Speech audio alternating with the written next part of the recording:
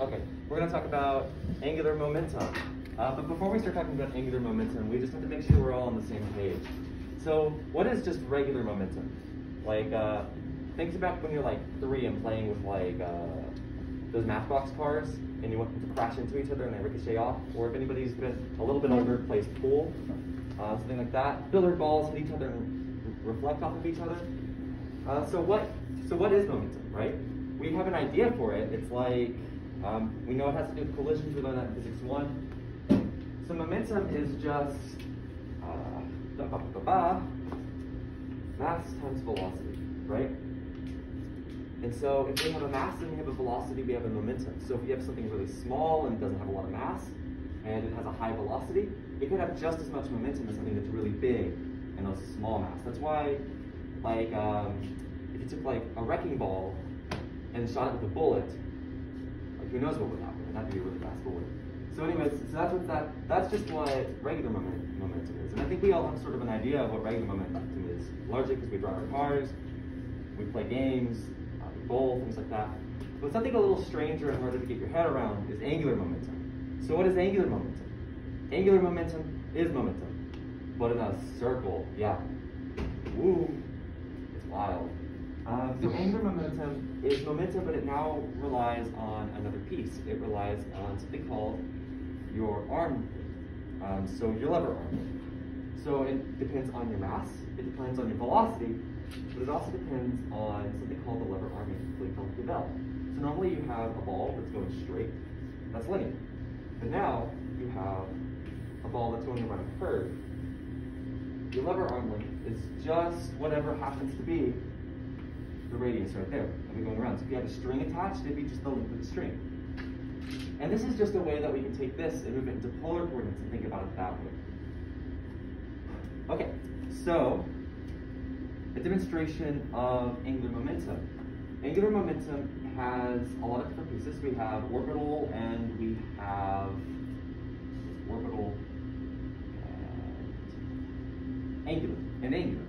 So here's a demonstration of some cool things that you can do with angular momentum. So like first, let's see what the dependence on mass is.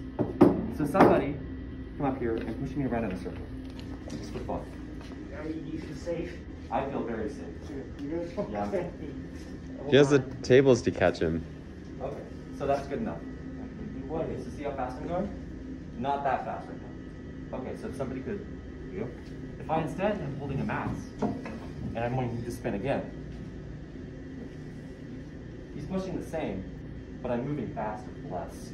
It's actually a lot scarier now. Okay, and if I can stop. So that shows you sort of like qualitatively the dependence on your mass to your momentum. So there, I added more mass, and I started to spin with a higher velocity. I didn't stretch out any, my circular wasn't bigger, I didn't get fat all of a sudden, I didn't hold my hands out, so my L didn't change, so just my M. So you can see that a bigger M results in a bigger B when your L stays the same. So let's try something else. Let's see what happens when I change my L. So if I change my L, I'll get back up on here. And Eduardo, I'm trusting you with my life.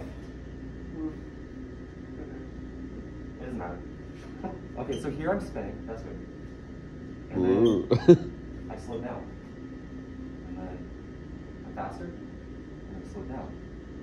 So here what's happening is my velocity, when it's close together, is really high. But I'm giving off away from my velocity when I move my arms out. And so now my lever arm is taking the energy that would normally be associated with just straight kinetic energy. It's being stored out here. So angular momentum has a dependence on mass, it has a dependence on velocity, and dependence on L. I could show you the velocity, just like changing my velocity, but I'm not that brave. I don't want to fall and die. So why is this important? Why do we even care about this stuff? Like, this seems like a really like niche. Well, has anybody rode a bicycle? So there's also, there's a conservation of regular momentum, right? So we know that MV initial equals MV final for any system. That's why in a perfectly inelastic system, you have two balls hit each other, and you can guess, if you know what the velocity of some things in the systems are, what everything else in the system is, right? So this is important because angular velocity continues this conservation. The mass is distributed along this here, which makes it a little bit more complicated system, but we won't go into that. And my velocity is this. So I start out like this, I try to move it, it's very difficult. And that's because it's like trying to take momentum out of a moving car. It's almost no different, it's just now you have to deal with the radial elements. Further, there's a cool trick you can do that I'm not good at, where you hold it like this. And it You're stays. good at? Look at you. Well, it should be staying a little bit better. It's staying more or less in the same spot, not falling over sideways, not because it's trying to conserve the angular momentum that's within this wheel right here. So even more, why is this important? Like, okay, so maybe we're Dutch and we like to ride our bicycles everywhere. But also, it's really important if we care about something called the solar system. So the solar system is basically just a bunch of things rotating around the center of the sun. Now, how do things move around the sun? Does anybody know? Like, what shape do they take? Do we have a cloud of things moving around the sun? Do we have a straight line of ducks around the sun? Do we have a spiral, things going out? Or in a simple way, do we have things along a disk? So think back to like when you've seen a picture of the solar system. Why is it that the asteroid belt is on a disk? Why is it that Jupiter is on a disk? Why are they all in a line together? Why aren't they all over the place? And how do we know this? Well, that takes us to our next demonstration. And this is the one where you have to duck. So here, I have a ball. This ball represents a planet. And you can just rotate it. You have to do it a little bit faster because I'm long. Not Troy Long. Whoa. Okay, I'm not long, so I'll have to do it again. So if you notice what happens to the ball is it starts to lift up. You can go faster. And this is even easier to do if you're not on a table like that. So if you notice that the ball lifts up, and it goes from this position here, and it picks itself up to here. You notice it isn't up here, and it isn't down here. It's because the angular momentum of the entire disk, which is rotating, wants to be kept along this sort of equatorial. So whenever you look at the planets and you're like, well, why are they rotating along this way? Sorry, I'm out of wind. Being rotated takes a lot out of you. It's because they're trying to conserve the angular momentum of the entire solar system. So this is really cool. We can take something really, really simple like two little cars you throw against each other, add in a length component, say that conservation has to stay. And then you can start to get things like what shape should the whole universe take on? What these large things, the entire planet, how does it move? But we know that's not just all. We also know that there's an orbital component and an angular component. So you have these planets, they're not just drifting around like a ball in a circle, they're also rotating. And every new solar system rotates a certain way, but I'm going to just start like this. So, let's see. If I do this, you notice that I'm rotating this way, and my wheel is rotating like this. If I try to turn it upside down, I rotate the other direction.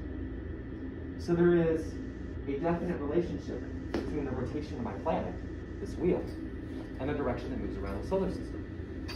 In the case of the solar system, we believe that they started to get a regular movement, and then they started to pick up more of an angular velocity associated with it. But if you look at solar systems, especially young ones, oftentimes all the planets are rotating around the sun, orbiting around the sun in the same direction, and they're orbiting along the same direction. And weird anomalies like Uranus, and I can't remember what other one rotates in the opposite direction, they know some outside force that disturbed this conservation of angular momentum has act on it. So just from this, we can learn a lot about our universe. We know that there had to be large collisions in our own solar system.